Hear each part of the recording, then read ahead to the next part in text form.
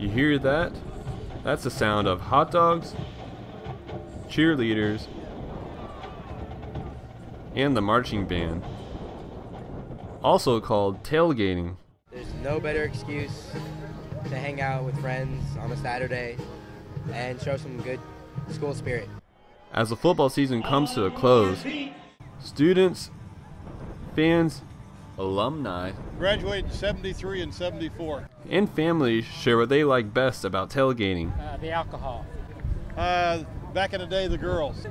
I like it because it's kind of full of like school spirit. Everyone's kind of around having a good time, getting ready for the game. Favorite part of tailgating is definitely just getting out here with your friends, you know, popping a few cold beverages, grilling something up on the grill, and just really being able to hang out in advance of going in and watching UNT kick some butt.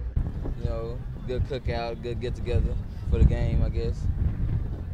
And that's how I feel about the tailgating. I'm gonna miss the free monster. And some share their experiences.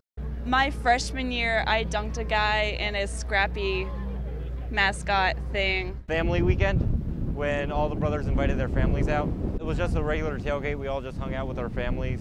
So it's a no wonder why tailgating is always a success. Enjoy the game. Well, the final home game is come and gone. That means no more tailgating till next season.